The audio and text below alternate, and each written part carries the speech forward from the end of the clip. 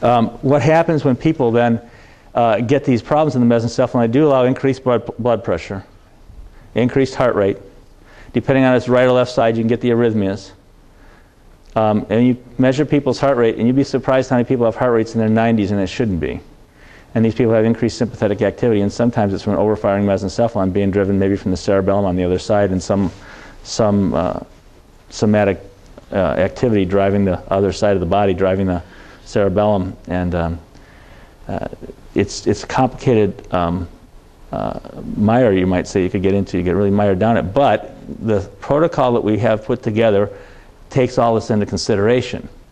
And the techniques are put together in order to kind of protect, so that when we treat the patient further down the line, we've already protected the mesencephalon by treating steps 9, 10, and 11. And when we did sessions 6 and 7, we talked about how when we treated the immune system and rubbed Chapman's reflexes, that we would cause an inhibition into the mesencephalon from the hypothalamus, and the net effect was changing pupillary reflexes, so we demonstrated that.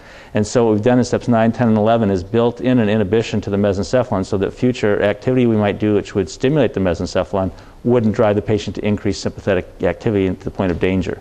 So sticking steps 9, 10, and 11 in, and doing that to protect the patient as well as improve the immune system and correct the cranials and TMJs and whatever, those steps are extremely important, and also setting up the patient for future stimuli that you give it that would otherwise maybe drive, if you didn't do that first, would drive this sympathetic driven mesencephalon to too high a level. And you increase the pulse and you increase the blood pressure after treatment and things like that.